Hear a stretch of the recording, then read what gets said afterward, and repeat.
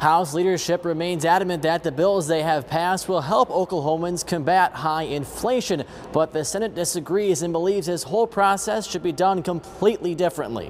1042 by Wallace of the House and Thompson of the Senate, an act relating to public finance. House Republicans say Oklahomans need inflation relief now. That's what you saw the House of Representatives do today, is take a big step, bold step forward in addressing inflation relief with income tax cuts and with grocery tax cuts. The Senate has already said the House is rushing through tax reform because of a feud between that body and the governor.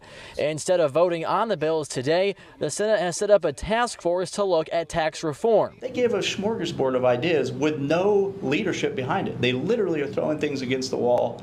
They're counting us to be the adults in the room. We will be the adults in the room. The House's position is that they don't need to meet any further about tax reform or inflation relief. For us, it's not a situation where we needed to put a task force together this summer, because we've been advocating for these policies for several months now. And we did the research and all that during regular session. So if they know what they want to do, then why did they pass 4 or 5 bills in the same arena? That's the most asinine thing I've ever heard. So if you know what you're going to do, then do it.